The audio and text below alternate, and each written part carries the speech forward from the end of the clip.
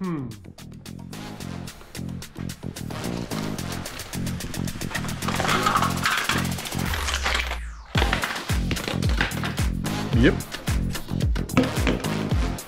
Yeah, big catch.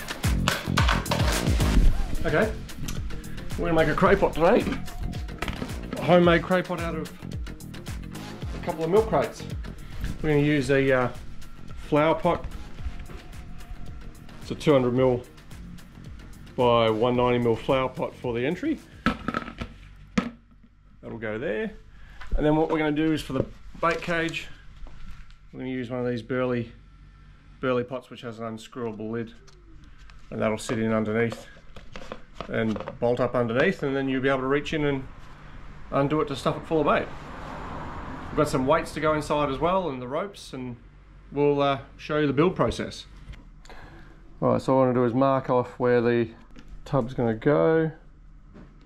Because it's such thin plastic, kind of want to make sure we're cutting it where it's going to structurally retain as much rigidity as possible, and so that we can tie it on.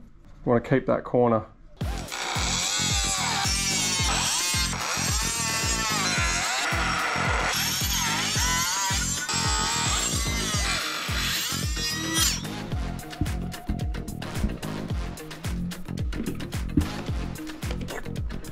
Perfect.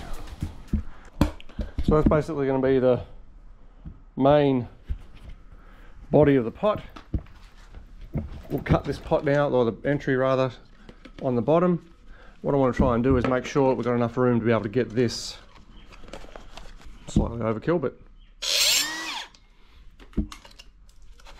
this is going to be screwed up underneath. We want to try and make sure that we've got enough room under that pot to be able to get that out, which we do. So basically what we're going to do is unscrew it through the pot neck, bring it out through the top of the pot so we can put the bait in and then go back underneath and screw it on again. So this lid will be bolted up under there, and that'll form the mounting spot for the bait tray. We just screw that on and it'll stay up underneath there. That's the plan. So for the time being we need to cut this. So there's a line on the bottom here just above those little notches. We'll cut that off now.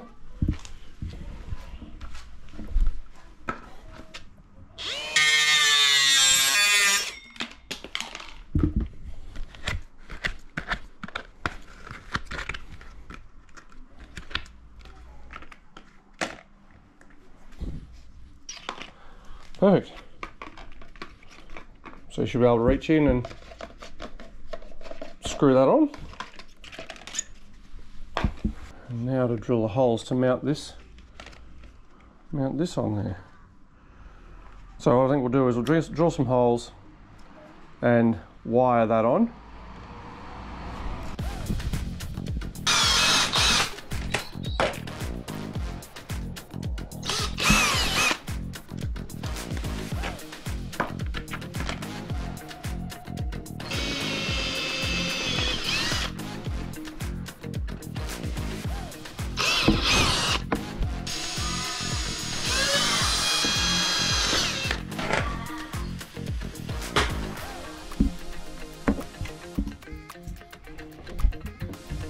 Use this galv mousing wire to wire the pot neck in.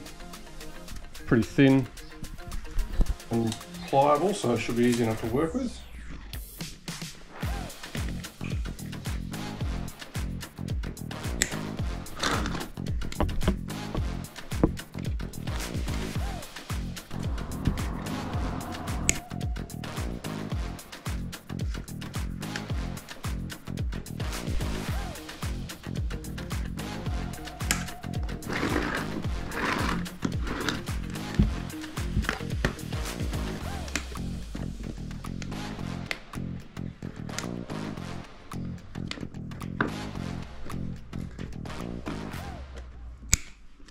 Alright, that's our pot neck in. Now what we need to do is join these two together and put the weights on the inside.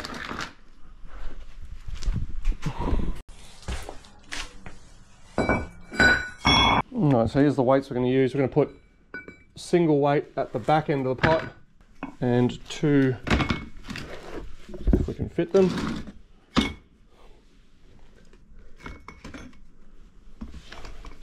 Maybe we'll put them off to the side. Something different.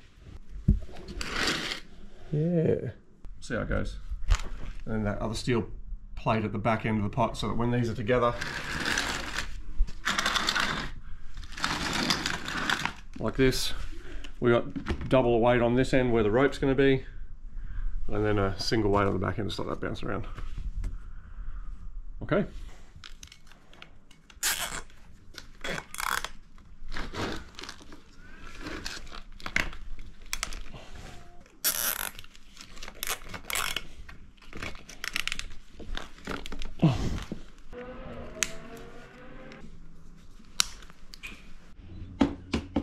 Okay, those weights are in. I'll strap this one in.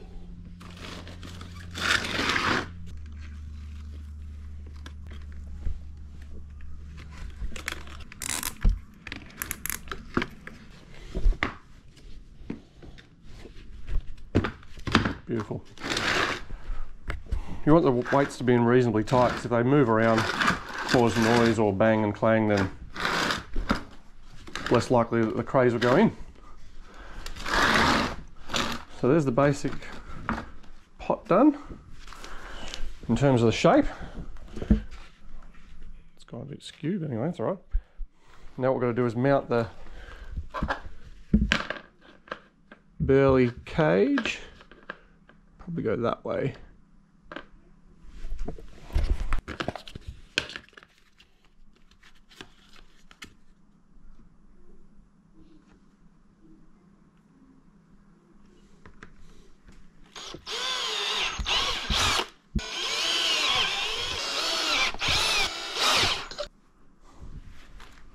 Probably do it from underneath.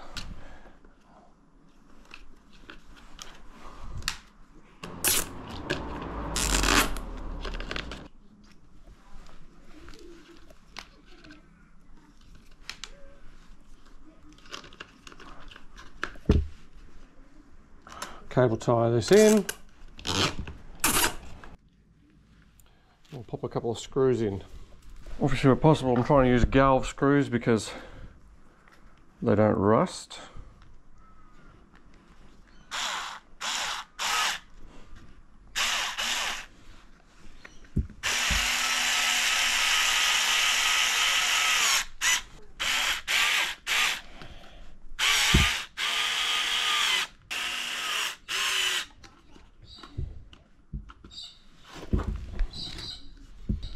So you can see how that's all screwed in there. Really solid. Then this goes on the bottom, screws on, just like that.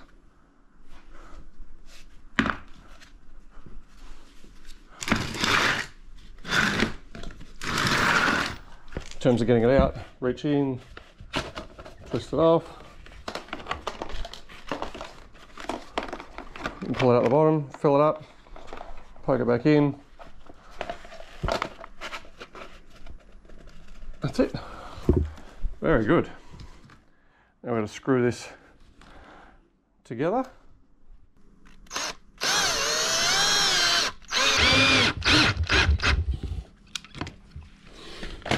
And we'll just do that all the way around.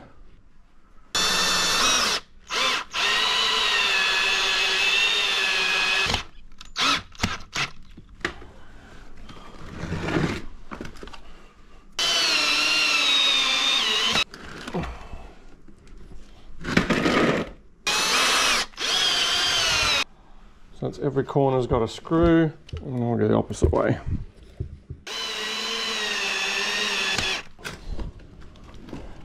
And that's really solid, that ain't moving.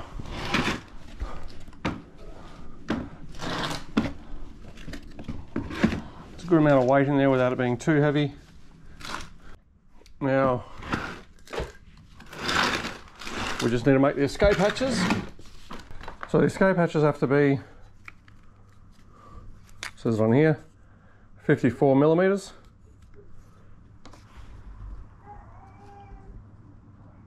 Which is basically the inside of these lines here. So we'll cut that row out and that'll make the right size escape gap at the bottom. And then I've got something to use for the sides.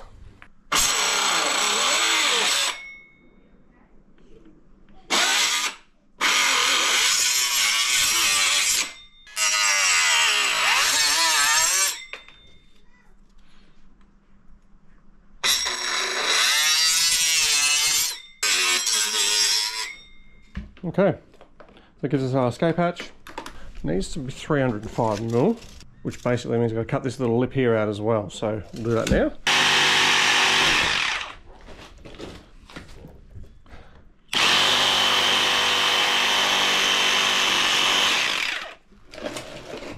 Okay, escape hatch one. And for the sides, we're getting all sophisticated like. Grab these from BCF like $4 or $5 or something each. So we're going to modify them so that they work on the sides here. I'll turn it over to the side first. All right, so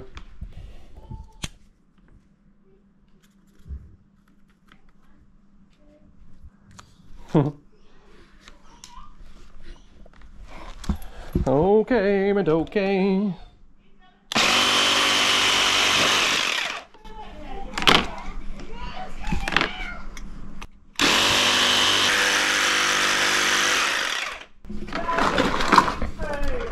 Huh?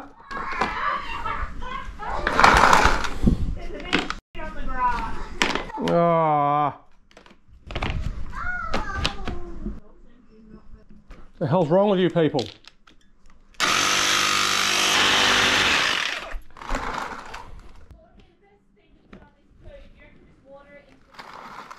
Yeah. Okay, so because we've had to cut that piece out there, we had to chop it right the way out to the edge to make way for the to allow for this to fit in, and because of that we've had to reinforce the edge here with a couple more extra screws, which we've done now. So next thing is to get this installed on the side. So we screw them in on that side.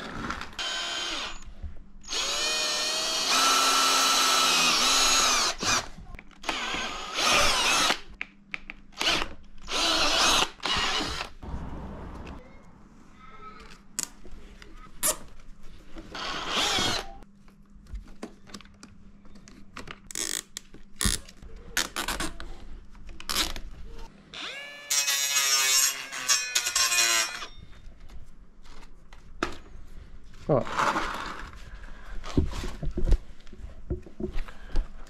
So there's the escape hatch on the side.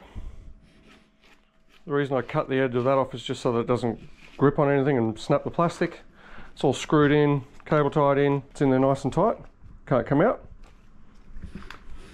So we'll do the same to the other side. Alright, that's it, that's basically done. So now all I need to do is just make sure that any of the other openings or holes in the pot aren't larger than the escape hatch size, obviously, so that the crayfish can't get out. Like, that's unlikely. These are all smaller, but on the sides there's these larger holes. So I will blank them off with some wire, and that should be it. Weighted on both sides, entry hole, bait hatch. Cool. So what I'm doing here to try and eliminate the problem with the oversized holes, I've just drilled some holes on these braces, and I'm passing a piece of wire, single strand piece of wire through, and I'll go all the way through and then just sort of twitch that up so that it gives us a bit of extra blockage in those holes. That's it.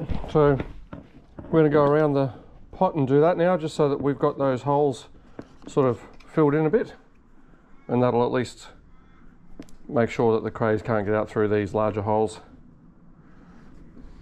I mean, if they're getting out through these holes, then you probably don't want the crays anyway, because these holes are smaller than the escape hatch. When you do these wires up, you kind of want to keep them as tight as possible too. You don't want them to be able to vibrate in the water and cause a bit of a rattle, otherwise, again, crays are less likely to go in the pot. So you want to try and keep it as much tension on the wire as you can as you're doing this, so that you don't end up with loose strands just wobbling and vibrating, and then you can hear they're pretty stable, they don't move. That's pretty taut. I'm always trying to keep the ends of these wires bent down towards a flat surface as well, so if you're going to grab this pot, you don't accidentally grab it somewhere where there's a sharp wire and spike yourself when you're out in the water. It's the little things that matter. Okay, that's the end result with the cray pot. It's finished. The only thing it needs now is the rope and the bridle. So we've got the escape hatches, 3 of them on the opposite end to the towing end or retrieval end. We've got our bait basket on the inside. Fill that up with the bait. Back up underneath. Lock it on. You can cable tie it if you really wanted to. The only issue is getting crays out of here is going to be a bit of a challenge for that neck, so we'll see how we go. That neck is 170 mil. The minimum legal size is 160, so we're right on the legal size. I've kept the entry and the pot sort of level so that they can't sort of reach in and pick bait out. Not that I think they'll be able to get much bait out of those slits anyway. So the idea is now to put the rope and the bridle on the end. So we'll grab a rope and we'll work out how we're going to tie that on. I expect I'll probably go through this side here, so that at least when it's on the ground it doesn't chafe the rope. So we'll probably tie it on the edges of that. Also, it's pretty meaty and strong there. Well, we're going to drill a hole here for the rope to go through.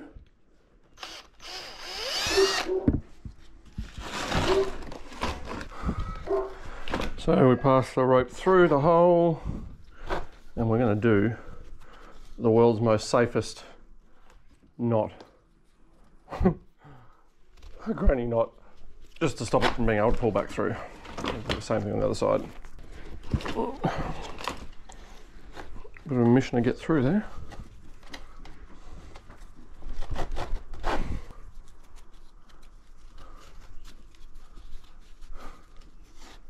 That's it. That's it. It's a good weight. Be nice and easy to pull. Probably come up a bit squarer than that, but not really. Not mission critical. Anyway, so that's the cray pot. So these will be a great little compact option to take to a beach somewhere. You've got a beach launch a cray pot, throw it off into the reef, pull it up nice and easy without the need for a boat. That's your huckleberry. Beauty is being plastic too. I know they don't catch as well, but being plastic you don't have to worry about soaking it. So these are perfect for those little overnight missions, the quick ones that you want to just throw a cray pot off the rock wall and hope for a cray or two. Alright guys, so that's the end of the backyard budget build. There's our cray pot, made out of 2 milk crates with our rope. We've only got 12 to 15 metres of rope on it initially. We'll put it in some shallow water reef and hopefully we'll catch a cray or two. Once we get out there and we go to drop it in, I'll bring you along for the journey.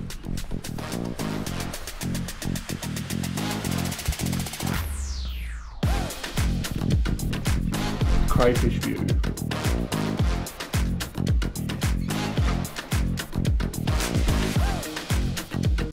Well guys, well that's our budget cray pot build for the day, or for the weekend. It's been pretty crappy weather, so sometimes you've got to take the opportunities to do these things. I haven't been able to take the boat out because that's my tow package. No tow ball.